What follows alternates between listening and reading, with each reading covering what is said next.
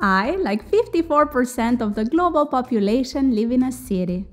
In 2050, 66% of all of us will be city mice.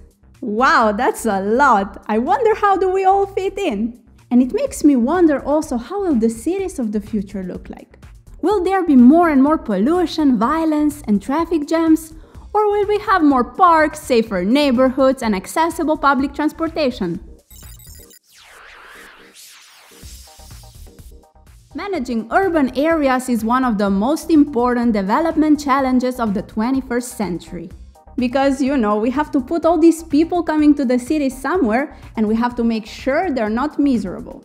This is where the urban planners come in. They are the ones who have to plan the city's investments considering our future needs regarding transportation, AI, climate change, food, green spaces, changes in the urban area, and crime. Let's start with transportation. All around the world, especially in European cities, the city centers are slowly being returned to pedestrians and bicyclists. The traffic is limited or completely eliminated and bikes are taking over. See, in my capital, Ljubljana, Slovenia, urban planners decided to totally eradicate traffic from the city center. Only a few buses and some electric vehicles for disabled people can circulate. Which means not just fewer roads and traffic jams, but also less parking spaces. And all this creates more room for green spaces, playgrounds, restaurants, and more buildings. In the future, the percentage of personal vehicles will decline, as there will be less need to own a car. There should be better public transportation, e-bikes, e-scooters, and autonomous cars. But being driven around by robots is just the beginning. Here are some more examples of robots that are already alive and kicking. Kinda.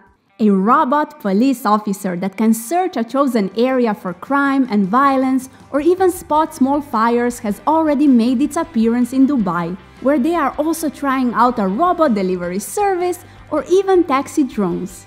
A robot information provider is already offering advice on French railway stations in all kinds of languages, because we all know how good French are in foreign languages. But these robots might soon be more common, and we will probably see them appear all around the globe. They don't need rest or sick leave and don't get bored or stressed at work, which makes them, if they work properly, perfect for all kinds of jobs, from cleaning and delivering goods to inspection, crime, and flying people around the city. And there will be quite a lot of flying around if we consider that according to a United Nations report, there will be 6 billion people living in the urban areas by 2050. But why is that? Well, there are more opportunities in the cities, that's for sure, like jobs, schools, museums, restaurants, shops. But that's not the only reason. Climate change is an important concern. Some places are going to become uninhabitable, while some cities such as Miami, Shanghai, and Rio de Janeiro will be majorly affected by global warming. And as the technologies are improving and our cities are growing, our ways to grow food will also evolve. Urban agriculture is becoming more and more popular. What that means is basically growing the food inside the city instead of having rural farms. Cities as big as Detroit have recently tried out this new way of producing food. And they like it. This is a good way to food security and food safety as it's grown locally. Roof gardens might also become more popular. Roofs are usually pretty boring, but having a garden on top of your house is a great idea. And if we add a beehive on top of that, well, that's just perfect. But having a garden is not a must anymore if you want to eat fresh, locally grown food. Growing food in the water without soil, aka hydroponic food, is trendy too. And if we don't need huge fields to grow food, this means food farms inside the cities will become more common. Let's keep it green, shall we? Yes, there will be an enormous amount of people living in the cities, but we all enjoy nature, even the hardcore towners.